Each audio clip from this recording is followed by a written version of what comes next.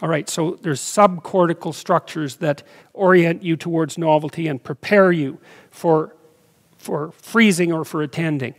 And the right hemisphere seems to be dominated by those systems. So imagine that what happens is that something threatens you, you orient towards it, the right hemisphere produces a bunch of images about what it might be. So imagine that's what happens when a child is afraid of the dark. The child's on the bed, they're afraid of the dark, they're crouched because they're frozen like a prey animal, and their right hemisphere is producing monsters to inhabit the darkness that are the child's hypotheses about what might be out there. Okay. Because that's what you want to know, right? You want to know what's out there. And then you want to know what to do about it. I can tell you 2 kids' dreams that are sort of relevant to that. So when my daughter was about 3, she came into the bedroom that my wife and I had, and she was crying. She'd had a nightmare. And she said that she saw a stream, and there was garbage all over the stream. And she didn't like that. And so I sat her down. I said, okay, so imagine the stream with the garbage in it. Now imagine that you're taking the garbage out and throwing it in a garbage bin. And so I got her to like visualize that, because that kind of puts her back in the semi-dream state. And then she cleaned up the mess, and then she could go off to sleep. Now you could tell the child, don't worry about it, the dream isn't real. But that's true, because it's not real like other daytime things are, but it's not like it's not real. It's a dream. Like a dream is real, it's just not the same kind of real. And so what I did with her was to indicate to her practically that if she saw something anomalous, something that was out of place, right, something that was a mess, that it was within her capacity to set it right. Okay, so now your right hemisphere tells you what monsters might inhabit the darkness. Now what you have to do is figure out, there's 2 things you have to figure out. One is what to do about a given monster. And the other is to figure out what to do about the class of all possible monsters. Right. That's a whole different thing. That's something that only human beings are capable of, that level of abstraction. Right. And so what you might do about a particular monster is hide or go out and get rid of it. If it was just an actual animal, right? But that doesn't help, because there's all the other potential predators that are still there. And so maybe you can go hunt all them down, but that doesn't help either, because you can't hunt them all down. It's not very likely anyways. So instead, what you have to do is figure out how to configure yourself so that you're in the best possible position to fight off the monsters when they come. That's your best bet. All right, so now people are trying to figure this out forever. They're trying to figure out what's the answer to the problem of the class of all possible monsters. Part of that's sacrifice. So there are routines, for example, in Hinduism, with the goddess Kali. You make offerings to Kali, who's this devouring goddess, and then she turns into her benevolent counterpart.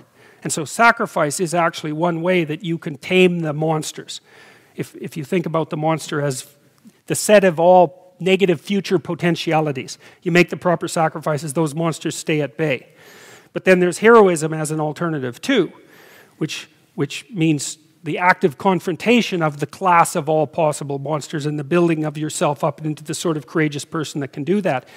It took a tremendous amount of meditation to transform those images, say, of the monsters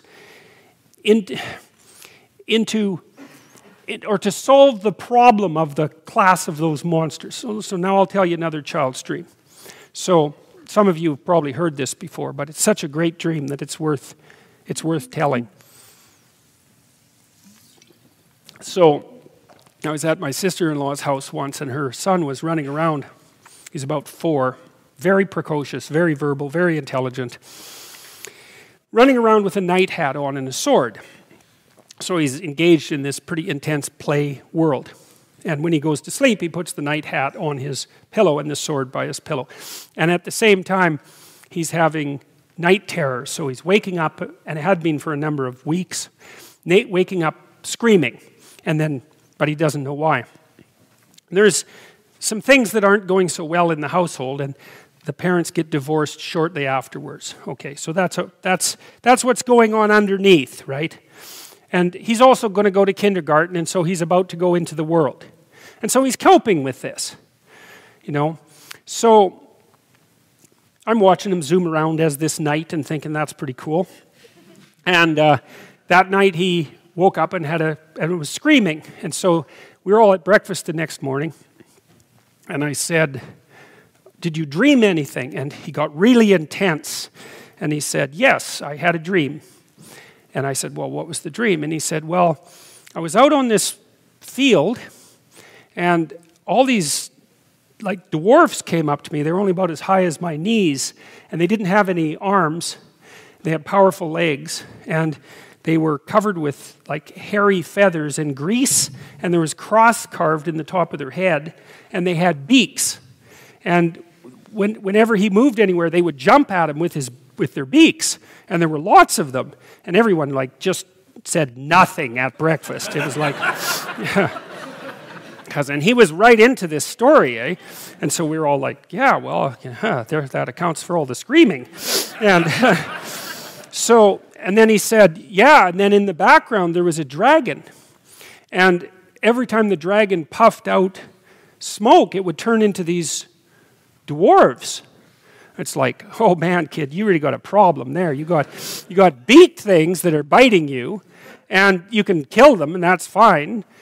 But then there's the dragon just puffing out new ones. So it's like a hydra problem, right? The old hydra is the serpent. You cut off one head, 7 more grow.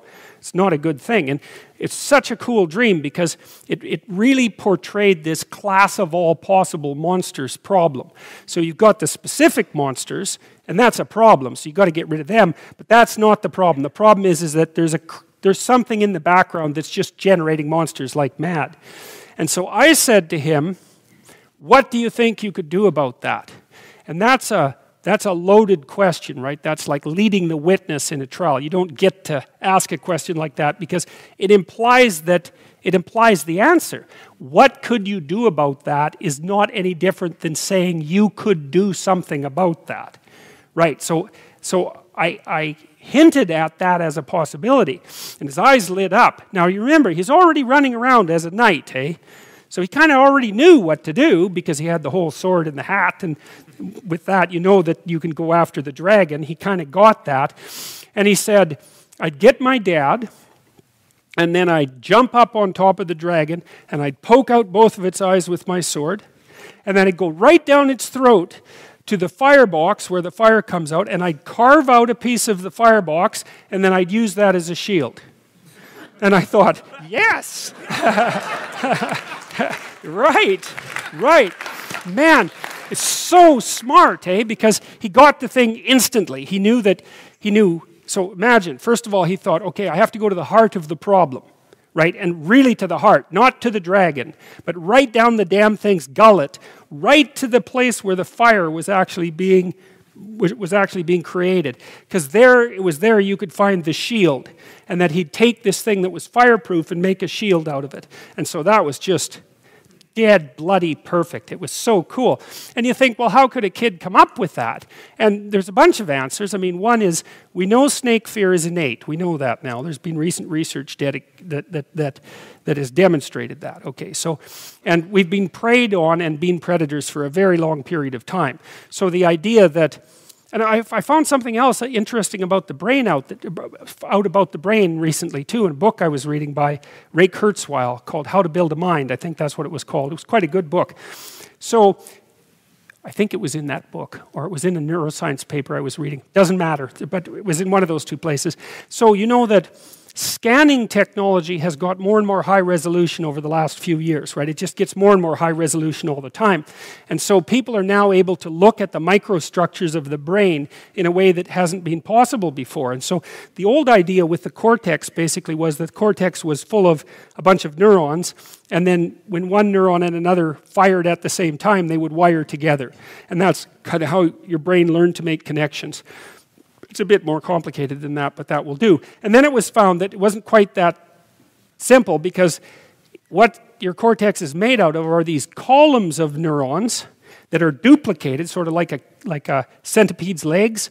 You know, it's very simple genetic code to add another set of legs to a centipede. It's sort of like that with your brain. It's made out of all these columns, and the columns are basically already quite wired up. And then as you learn, the columns wire together. Okay, so there's some pre-existent structure there, but there's more pre-existent structure than that was thought. So it's basically that there are already tracts that link columns together that are in different parts of the brain, and the columns themselves can send out dendrites to these superhighways, which are already there, and then the superhighway is there, and then it can generate connections to the columns at the end of the superhighway. So what that means is that there's a tremendous amount of cortical structure already in place, but there's plasticity around that. And when I read that, I thought, well, that's part of the source of the archetypes. There's already an archetypal structure there, that as well as the subcortical structures. So you could say that, like, the kid already had within him not only the capacity to represent not only the monster, but the class of all possible monsters, and the fact that the problem wasn't monsters, the problem was that monsters could continually be generated, which is a way worse problem. And then the answer to that isn't to kill an individual monster. The answer to that is go to the source of the monstrous itself and defeat it. So it's absolutely staggering, and you could imagine that it would take a tremendous amount of meditative effort for people to have come up with that solution over a very long period of time. So now, the point of the representation is to formulate a picture of what it is that's the threat, so that you can then formulate a general all-purpose solution. And his night terrors went away. That was it. And I followed up with his mom, because it was really quite remarkable, the whole set of occurrences. You know, and he didn't have night terrors that night, even though he'd been having them nightly, and that was the end of them. Because he'd solved his problem. Like, he needed to be the courageous knight that went after the dragon. And so that is what people need to be.